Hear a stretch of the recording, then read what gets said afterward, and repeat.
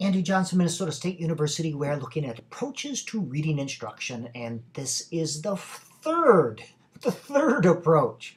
We're looking at 4 approaches to reading instruction. This is the third one, reading workshop. I think it's the best way to teach reading, although we don't really teach reading. We help students develop their ability to create meaning with print, especially in a multi-level classroom. This is the best way to create these situations. Reading workshop contains some or all of the following 6 elements. There is structure. Students know what to do. You come in, you grab a book, we spend the first couple minutes reading, we do writing so that they know what to expect. There's a routine. Now, the beauty of it is students and teachers in classrooms are not standardized products, so reading workshop looks a little bit different in every classroom depending on the teacher, the students, the grade level, etc. In reading workshop, there are mini lessons, skills lasting anywhere from 3 to 10 minutes.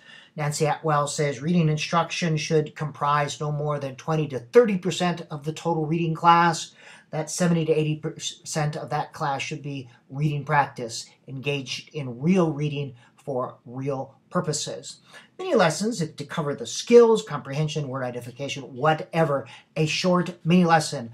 Boys and girls, this is how you comprehend a text. Short, because students don't learn by being exposed to a skill once. You teach the skill once, but then you learn it by encountering it many times again, over and over at successively higher levels. So mini skills. And the thing about mini lessons, or a skills lesson, is they can be flexible.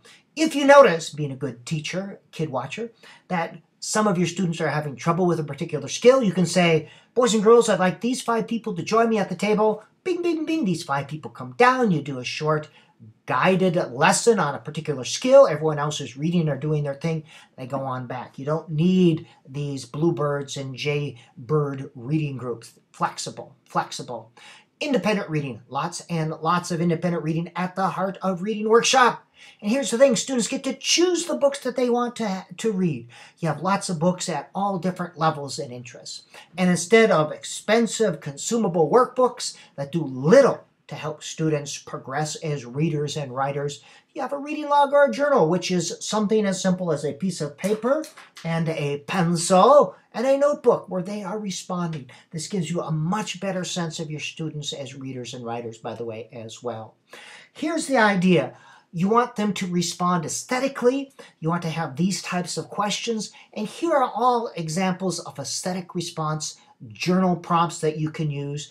And these are questions for which all students can be successful, but all students can be reading different books and they can all respond to 1 or 2 of these. In reading workshops, I see teachers generally put 1 or 2 of these on the board each day.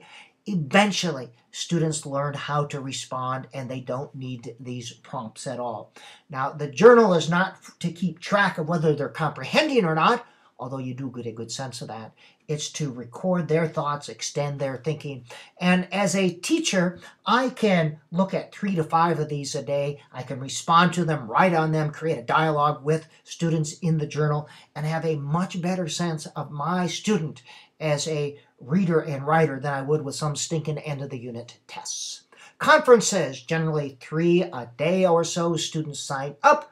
They talk with you no more than 5 minutes or so in length. Tell me about what you're reading. What's a favorite part? All right, why don't you read a chapter? All right, so you listen to them read. In the reading conference, you have very personal contact with each one of your students every 2 weeks or so, and you're taking notes as you have this conference. And again, gives me a much better sense of that student as a reader than some stinking end of the unit tests. Here are some examples of pre-reading conferences, and I like to have them posted on a board so students can begin to know what to think about before they come and conference with me. And again, this is just to provide you with an overview of what reading workshop is. By no means do I think that you are experts, but it gives you a sense of the structure so that you can learn more.